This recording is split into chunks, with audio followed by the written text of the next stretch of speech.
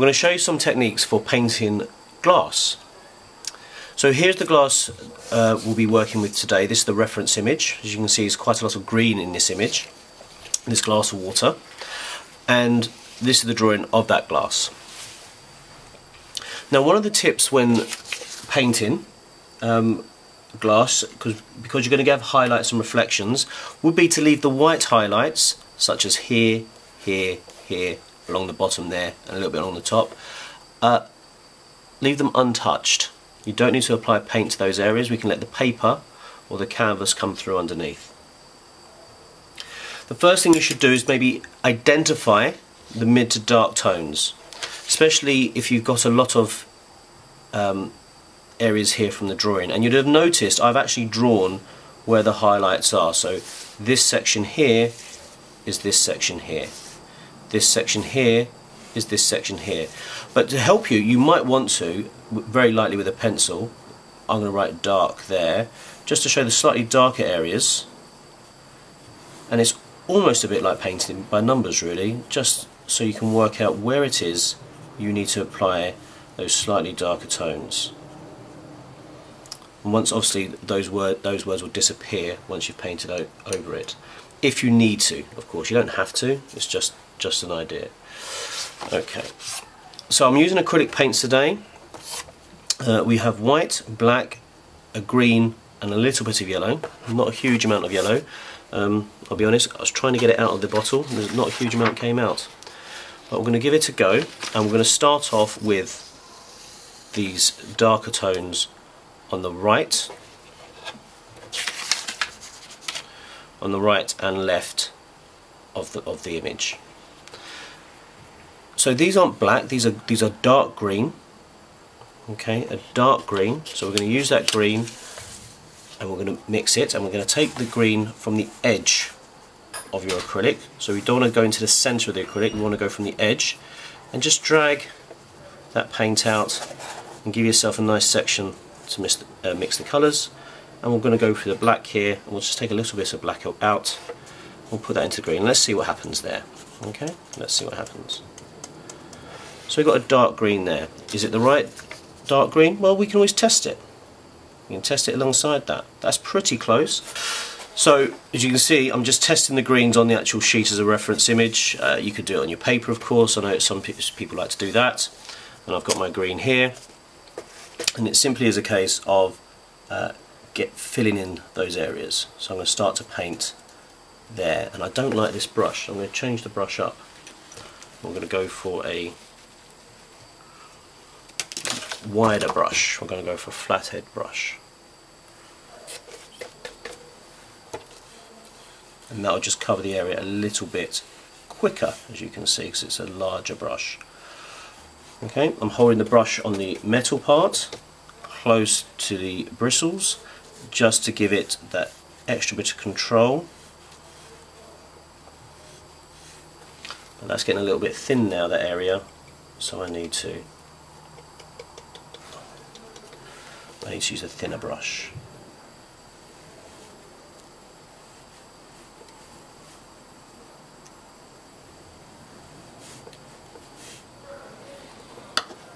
Paint's getting a little bit dry, a little dip of water, just to loosen that up. We should just get that painted in. Okay, so I've identified, blocked in the dark areas on the right. I'm now going to block in the dark areas on the left. So I really could do with a thinner brush for these very fine areas. So I'm going to adjust how I'm holding the paintbrush, try and get just the tip of the brush on the paper, try and create the line thinner. And I've just missed a little bit there, so it's gone out, which isn't ideal, but we can paint over that later on. I'll just do the reflection on the table now. I'm just blocking in those slightly darker areas on that reflection. Just this final section there. Again, it's nice and thin, so I need to ensure I'm using the brush as thinly as I can. I'm now going to focus on these slightly lighter areas on this dark side and the right hand side, just that little bit of shine next to the dark edge. And for that, I've mixed up all the colours here. I've mixed up a little bit of yellow, green, black and white together to create this tone, which I feel matches that slightly lighter edge. So, a little dip of water. Okay, I'm just going to overlap the paint ever so slightly. Now I'm going to work into those gaps there. Spin in the brush to ensure we evenly coat the surface with our paintbrush. Okay, so we're starting to get those tonal elements into the piece. Now if we look onto the left hand side, we've got some slightly lighter elements which I've made dark, so I'm going to have to paint over that now. Okay, so I'm just going to paint those in now, as even and as neat as possible. Trying to avoid that little highlight there, that little reflection. And then we've got some lighter areas here, so we can just get that.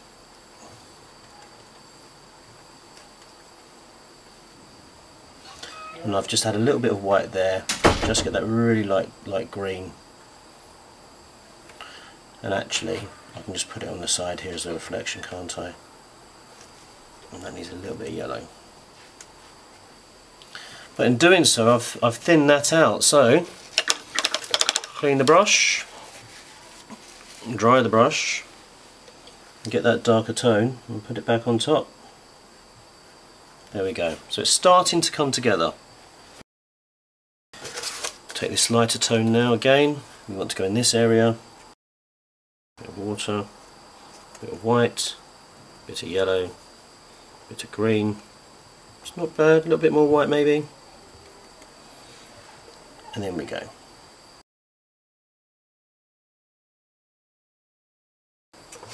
I've got carried away there. It happens sometimes.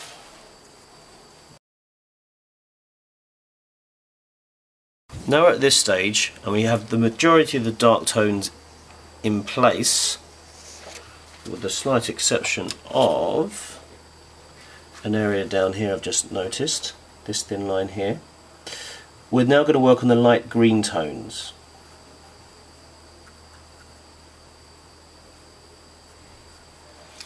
So I want us to work on, now I'll be working here, here and these areas.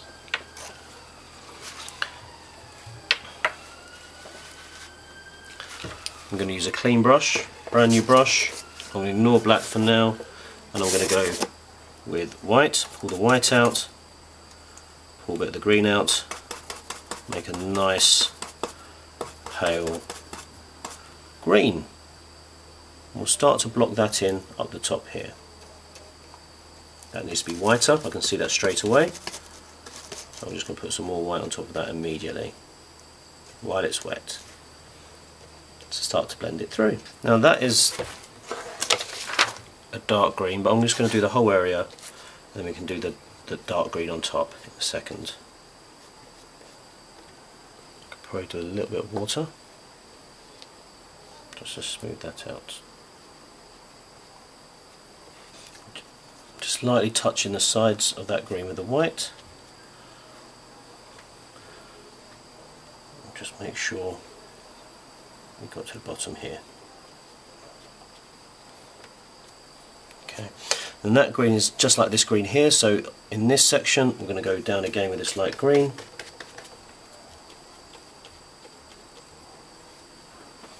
A little bit of water.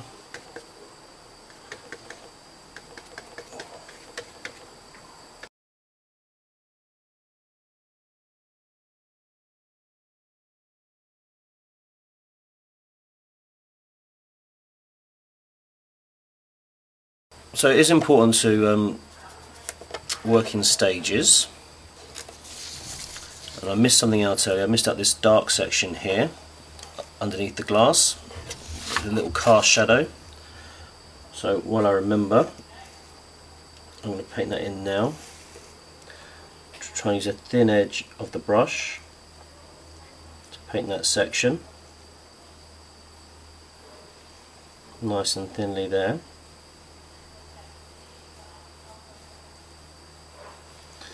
And actually I'm going to do a little bit more underneath, more than necessary, because what I'm going to do now is I'm going to take the white paint, a nice bit of white paint, and put it in there and just drag it out. Drag that paint out. There you go, you can start to see those slightly darker tones coming in now. Oh, let's push that back so you can see it.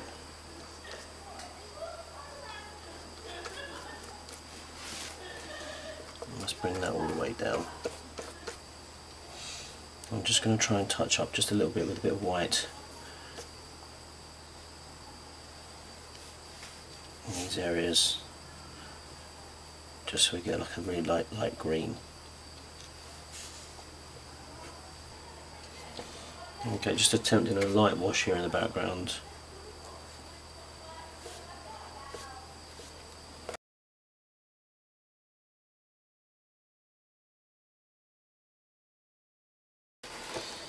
Okay, so this is watery acrylics. So the background just frames it.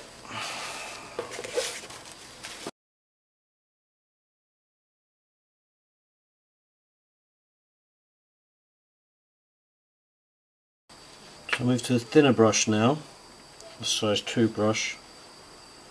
Ooh. To just try and get those last bit of details in.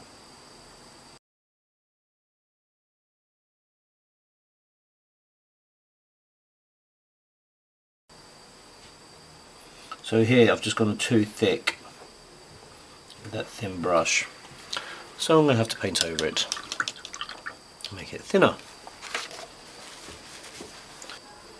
But in doing so, it does give a little bit more depth to that area, a few more tonal elements.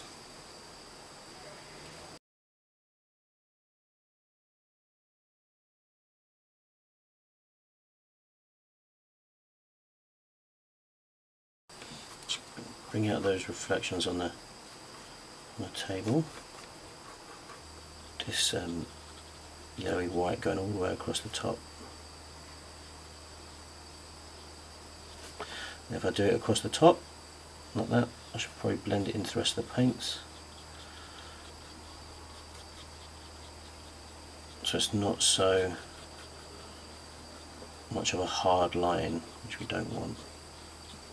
Okay, I'm going to paint the frame of the glass. I'm going to paint one here. It's not in the picture, it could ruin it, we'll find out.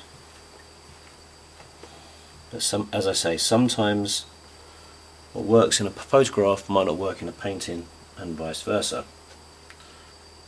So I'm using a little bit of white here in a dry brush, just to graduate the tone.